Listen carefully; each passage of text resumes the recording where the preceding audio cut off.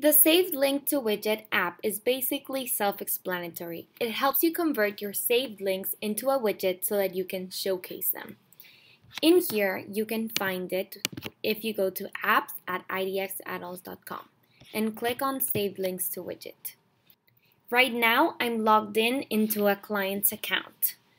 To set it up, all you have to do is choose the saved link that you want to showcase.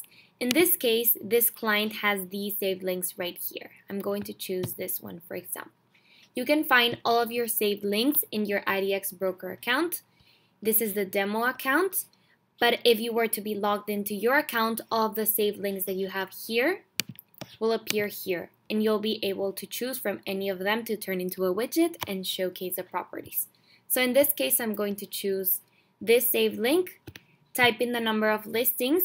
If you leave it blank, it will consider 9 listings. In this case, let's type in 6 listings. You can either sort the properties by price low to high, price high to low, or by default. So default is just the regular way properties are sorted. So let's choose price low to high. And then you can also decide whether you want the properties to open in a new tab or not. For now, let's leave it at that. And then all you have to do is copy the code.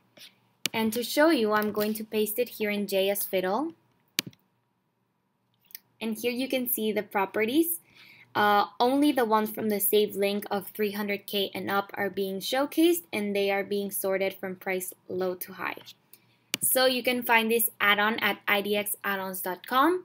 It is free for all Realty Candy clients.